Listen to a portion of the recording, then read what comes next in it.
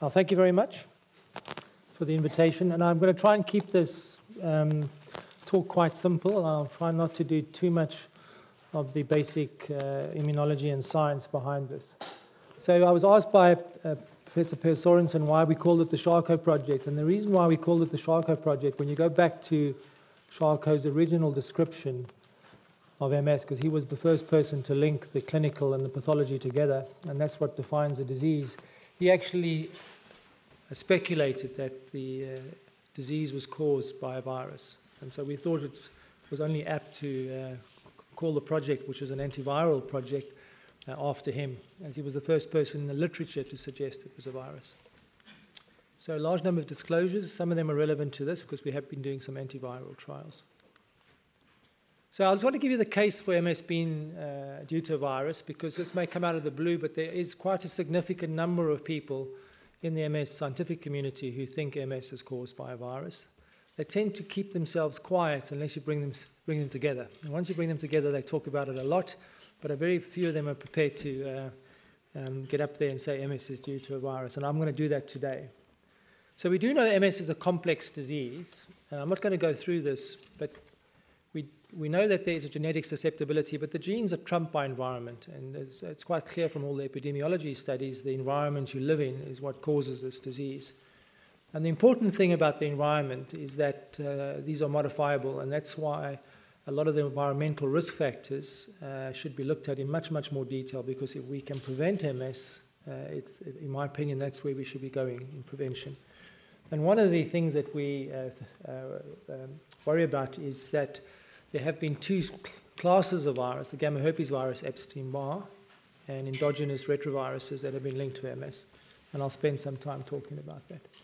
So this is the current dogma, and this is what we think happens with an individual MS lesion. You get the genetics, environment, and chance. We get an autoimmunity that triggers a focal inflammatory lesion that damages the oligodendrocyte axon, that causes a clinical attack.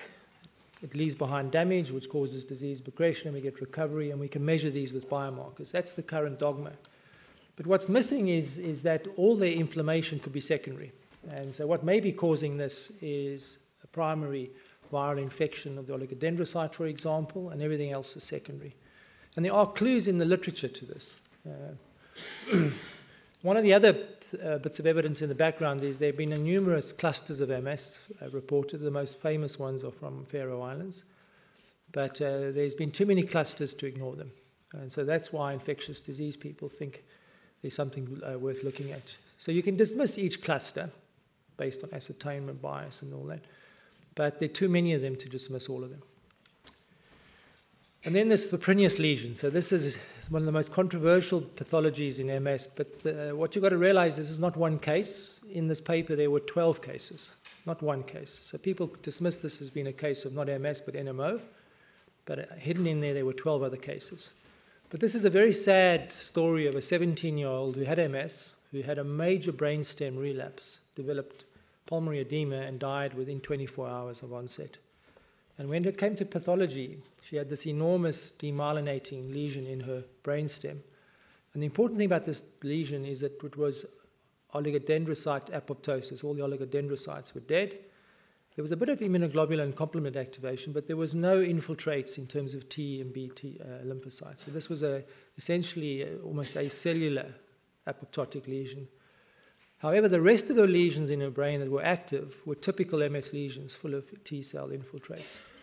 And John Prenius has put this forward as the initial MS lesion and hypothesizing, and he doesn't say it in open meetings, but behind doors he thinks this is also due to a virus.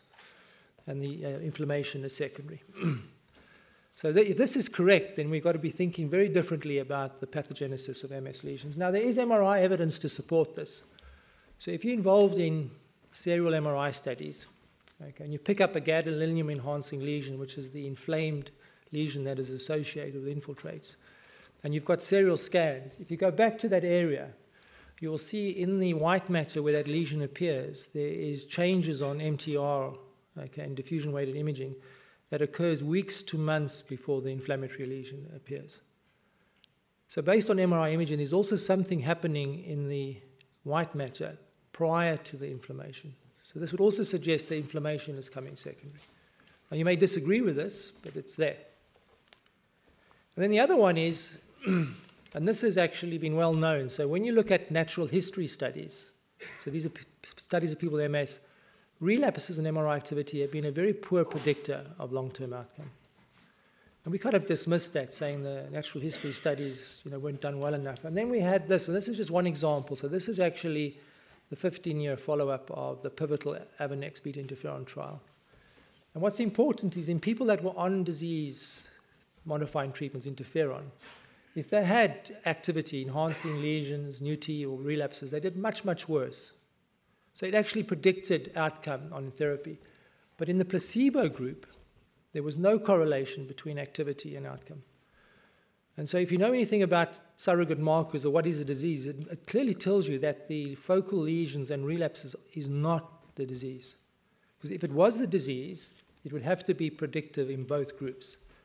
So what it's telling us is that the DMT isn't working, but it's not telling us anything about MS.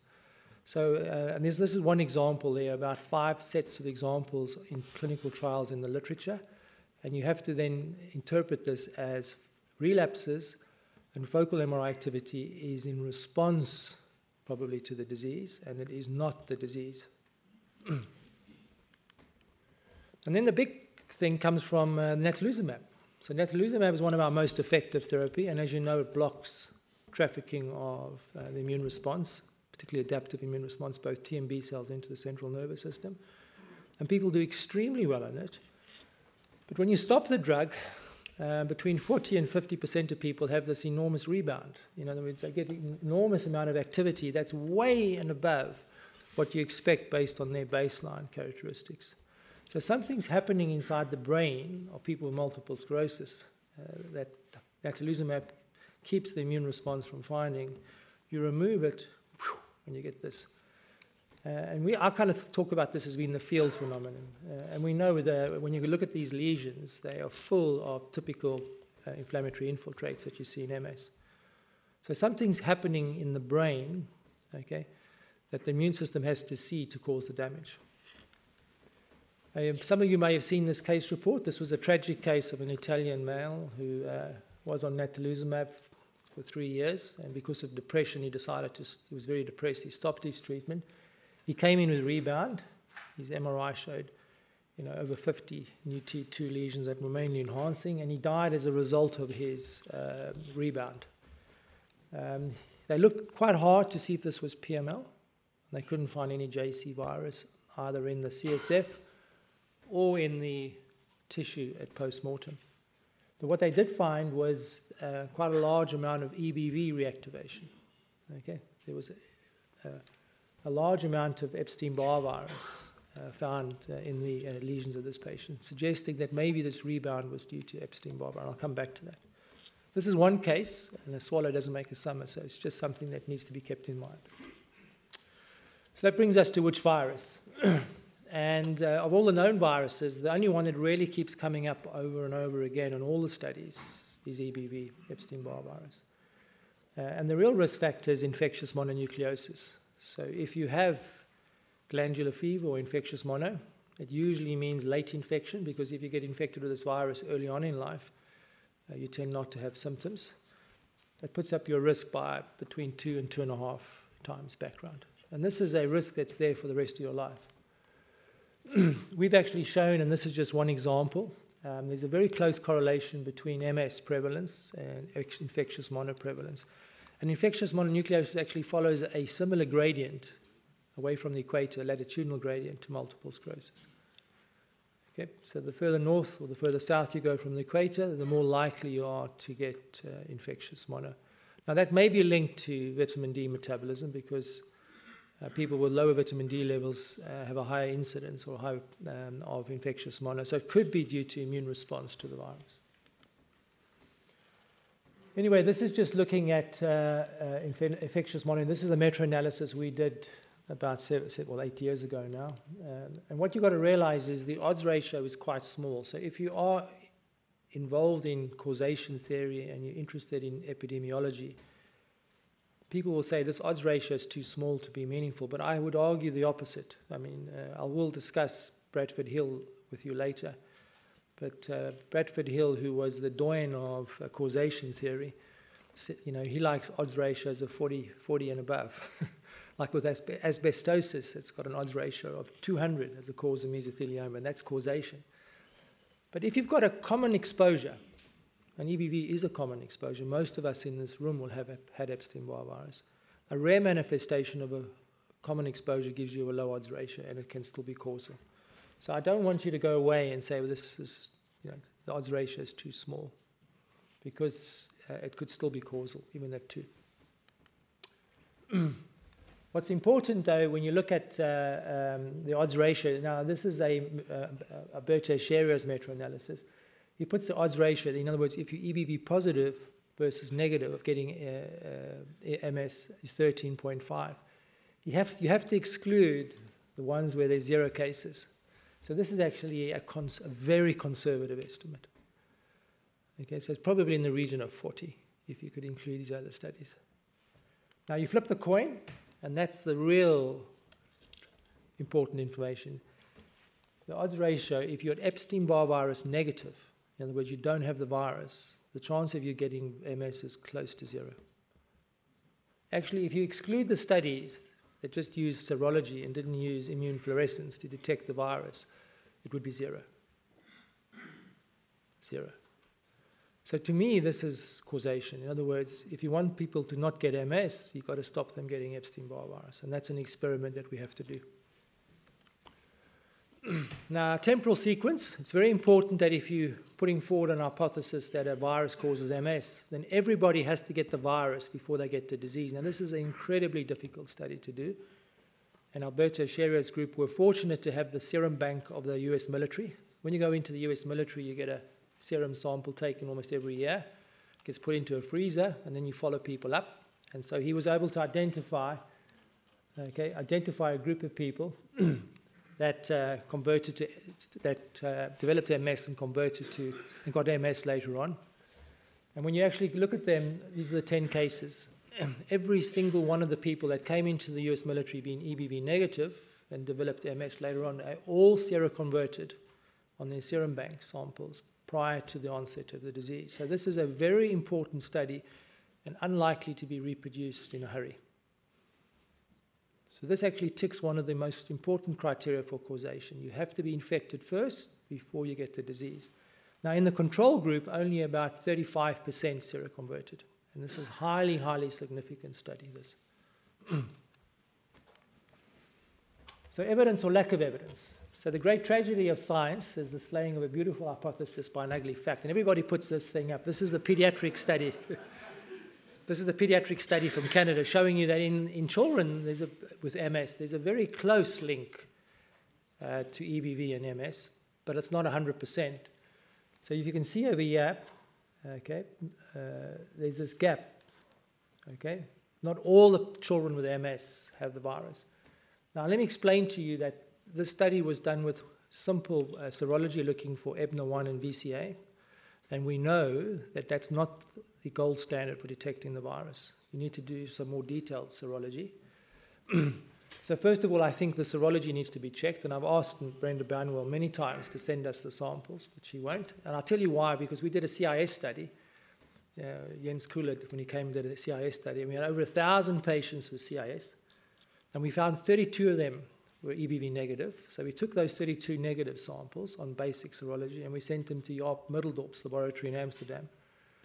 Okay, and he's the world expert on EBV. And of those 32, 31 were positive, and 1 was equivocal. So almost 100% of our patients were positive. And I think we need to check that. Also, if you know about pediatric neurology, it's one of the most, it's a difficult diagnosis to make. And so some of those patients may or may not have MS. In the German pediatric study, this is almost 100%, it's 99%. So this is an outlier. And I don't think it disproves the hypothesis. So what about coherence with prior knowledge? I can't explain this. So EBV has to explain the migration pattern, and it could be due to infectious mono. The rising incidence in women, I don't know how EBV explains this. There's no evidence based on epidemiology of the virus that could explain the massive increase in incidence we're seeing in females. And similarly, I have no idea how we link smoking and Epstein-Barr virus infection together. And I think, if we want to explain the hypothesis, we've got to explain these observations. We thought it could be HLA, and we did a study, and this disproved the hypothesis in the sense that we thought the same HLA genes that predispose you to MS would predispose you to infectious mono, and it doesn't. Okay, they're a completely different set of HLA types. And this was done with Dorothy Crawford in Edinburgh. This was a university study where all students came in, and all the EBV negatives, people who came to university, were followed up respectively, and those that got infectious mono versus those who were asymptomatic EBV, that's how we did the study. Biological plausibility. So there have been a few papers. This is one we were done, just showing you that when you look at EBNA1 titers, this is the EBV nuclear antigen 1 IgG, levels of the antibody, in other words, the titer, the immune response against the antigen predicts disease activity. There's been a lot of work done from Francesca Aloisi's group in Rome, showing that when you look at MS lesions and you look carefully, you can find a lot of EBV infection in each MS lesion. Now, this has been extremely controversial. And I say this because a lot of people have tried to reproduce this, is can you find the virus in MS lesions? And you can see there's many negative studies, and there's some more recent positive studies. We tried to do this twice. So we collaborated with the Amsterdam Brain Bank, and that was with Paul van der Valk's group, and we couldn't reproduce it in the Amsterdam brains. And then Uchamai and our group did a detailed study with Margot Deseri, and we were able to find in a small number of people with MS Epstein-Barr virus activation in lesions. And we only could find them in acute lesions. We couldn't find them in chronic or inactive lesions. What's important about the lesions that actually did express EBV, EBIS, is the small RNA species that Epstein-Barr virus, indicating that there was EBV in the lesions. It was strongly correlated with upregulation of the type 1 antiviral response. And that characterized, so when you type the lesions based on a type 1 interferon response, in other words, an antiviral response, we could find the virus. In lesions that didn't have a type 1 interferon response, we couldn't find the virus. So I think there is some a link that there may be, Epstein-Barr virus may be playing a role within the central nervous system. But again, it doesn't have to. It could be driving the disease all from the periphery. Another hypothesis that's been put forward, you all know that oligoclonal, the immunoglobulin bands, these are IgG bands, are a pathognomonic feature of MS. And there's always been the hypothesis that if you find the cause of MS, these bands have to bind to the causative agent. But I can say to you quite categorically, and we've tried this ourselves many times, different techniques, we cannot remove the oligoclonal IgG bands with EBV proteins. So these bands, in my opinion, are not targeting the Epstein-Barr virus. Another part of causation is analogy. So the best analogy comes from this study. So this is actually, if anybody's interested in animal models of MS, this has to be the best animal model. So this is actually a species, a colony of macaques that live in Oregon. And the NIH is funding this, and they've been wanting to close down this colony for years. So the more you collaborate with this group, the more chance they've got of keeping the funding alive to keep this colony around. But these animals come down with a spontaneous demyelinating disease. About 4% of the animals per annum come down with this. Not induced, spontaneous. And under the microscope, it looks, and with MRI, it looks just like MS. And when the vet, this is a vet pathologist, looked at the tissues and said, guys, this is an encephalitis. There must be a virus here. And they did a lot of deep sequencing, and they looked for it. They couldn't find the virus at all. So the vet said, look, let's go back to old techniques.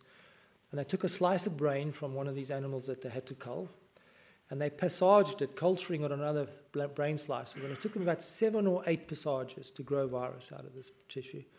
And you know what the virus was? It's a virus that infects primates, but it's a gamma herpes virus.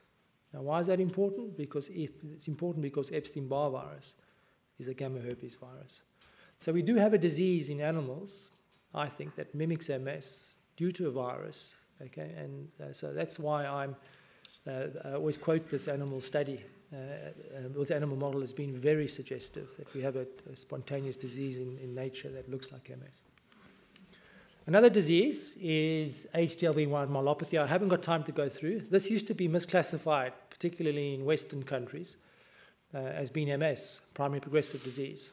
And it was only when the epidemiology emerged and we found the virus, it's a retrovirus, that we could actually say that HTLV-1, or tropical spastic paraparesis, as it's known in the tropics, okay, is a different disease. And I actually diagnosed 2 people that had been misclassified in my practice over the last 25 years as primary progressive disease who actually have this condition. So this condition mimics MS very closely. Experimental evidence. So I put this up so you all know about anti-CD20. It's the big story in the last 5 years in MS. This is a very effective disease-modifying therapy. This is looking at the number of lesions. This is looking at number of new lesions. You can see how effective rituximab is. That's suppressing. And did you know that rituximab is the only licensed anti-EBV drug we have? Okay, it's licensed to treat Epstein-Barr virus associated lymphoproliferative disease. And if you look at EB viral loads, when you give rituximab, they go from there down to being undetectable. So this is a pretty potent, anti-CD20 is a pretty potent anti-EBV drug. Okay, I've asked Genentech and I've asked Roche hundreds of times to please look in the ocrelizumab program at EBV virology and biology, and I keep hitting a blank wall, okay? I don't think the industry wants to know that anti-B cell therapies are working as anti-EBV drugs. So we actually done a meta-analysis recently, and the question is how, if MS is due to Epstein-Barr virus, surely the therapies should all be working against it. And David Baker went into the literature and pulled all this together with us, and it's quite clear that all the treatments that work in MS actually reduce memory B cells, some to a greater or lesser extent. And why I say memory B cells are important, because that's where Epstein-Barr virus becomes latent, and that's where Epstein-Barr virus resides, in the memory B cell compartment. The 2 exceptions are atacicept and anti-TNF, infliximab. They both increase disease activity, and interestingly enough, they both boost memory B cell responses. Memory B cells go up. So here's some anecdotal evidence that MS disease-modifying therapies may be working against the B cell compartment where the virus lives. The exception is obviously natalizumab, but as I said to you earlier, natalizumab doesn't reduce memory B cells, it stops the trafficking. So it is consistent with the hypothesis. Anyway, I haven't got time, but if anyone you're interested in, there is an incredible literature of how EBV affects B cell biology, and I think that's where we should be looking as immunologists, if anybody's in this audience. And almost certainly the clue to how EBV triggers or causes MS lies inside the B cell. Anyway, so these are Bradford Hill's criteria for causation. You don't have to tick them all, but if you go through all these criteria, and if anyone wants these slides, they're welcome to have them. Okay. Based on Bradford Hill, I am convinced Epstein-Barr virus is the cause of MS, but I still don't know how it causes the disease. That doesn't mean to say we shouldn't be studying it. So the next thing is the dual viral hypothesis, and we put this paper out. This was a colleague of mine from Australia who came to me and said, Gav, I got this case. This guy had quite bad MS, and he got HIV infection, and then he was put on a highly antiretroviral. He wasn't treated for his MS, interestingly. He was in an era when there wasn't much DMTs. Okay, and he was put on highly antiretrovirals, and his MS went away. Stopped his MS completely. So we published this case, and then we got email after email. I'm just going to give you an example. I won't go through all these. We got email after email after email of people with exactly the same story. These are people with MS who got HIV, went on to highly antiretrovirals, and their disease went away or stopped. We said, well, what the hell's happening? So we went to the literature, and at the same time, the Danes published this paper just showing you that if you have HIV, it protects you from getting MS. It wasn't significant. So we went into our English records, and we found exactly the same thing. If you get diagnosed with HIV in England, the chance of you getting MS drops quite substantially, and it's got to do with timing. So if you're less than 45 years of age, you can see the relative risk drops quite substantially. So the question is, how does HIV infection protect you from getting MS? Anyway, this has been, there are two other groups that have actually got the same data. They haven't published. One is the US veterans. They've got the same thing. They've got, in people that are HIV positive, a lower incidence of MS than you'd expect based on the control population. And another group is the Kaiser Permanente in California. In their database, they've got exactly the same. They've only got 6 cases of MS and HIV, and they would expect 35 based on background incidence rates of multiple sclerosis. So I do think this is a real finding, and the Swedes are trying to reproduce this as well, and I just hope the Swedish data shows the same thing. Anyway, we actually went into the literature, and there's a big literature on how retroviruses, particularly human endogenous retroviruses, cause and trigger autoimmunity. For those of you who know, there's a well-known molecular mechanism. If your HERVs, your endogenous retroviruses, which are these retroviruses that live in our genome, 6% of your genome is endogenous retroviruses. And mutations in these sensing pathways cause a condition called Aicardi-Goutieres syndrome. And this is a disorder of kids where they get multiple autoimmune diseases. So if you can't suppress endogenous retroviruses, you get autoimmunity. At the same time, Hervé Perron has been studying this association between HERVs and MS, and there's a big literature on the pathology, peripheral blood. And he actually thinks the way endogenous retroviruses trigger MS is that one of the envelope proteins acts as a danger signal. It's agonist for toll-like receptor 4. And he's actually got a company, and there's a phase 2b study going on now on an antibody targeting this envelope protein to try and treat MS. And I won't go into that.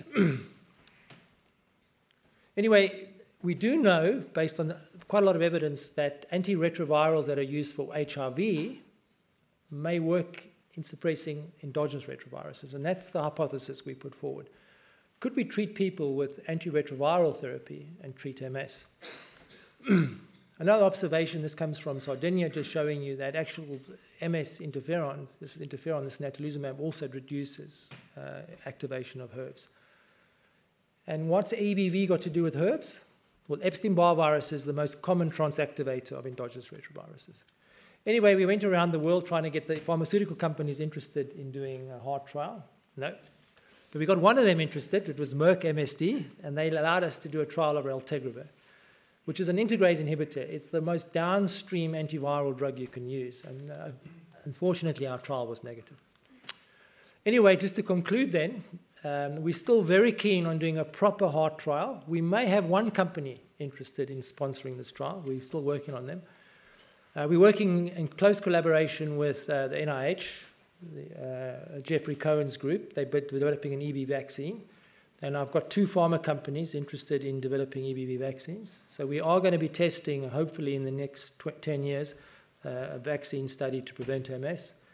We're also working on a protocol to treat IM. So we've got an antiviral that we think will treat IM to see if we can reduce endophenotype. And clearly we need to go to MS and think about what can we do if Epstein-Barr virus is continuing to play a role in the pathogenesis of MS, treating EBV. Anyway, I just want to leave off with Arthur Schopenhauer's dictum. Often new ideas are ridiculed, they're often violently opposed, and eventually they're accepted as self-evident. I hope we're in the violently opposed group still. I have been through the ridicule phase, to be honest with you. And I hope in 10 years' time you'll all accept this as being self-evident. And you know about black swans? If you want to read a book called The Black Swan, it's about the improbable things happen more common than you realize. And I can give you examples in the field of medicine where strange ideas, in retrospect, prove to be very insightful.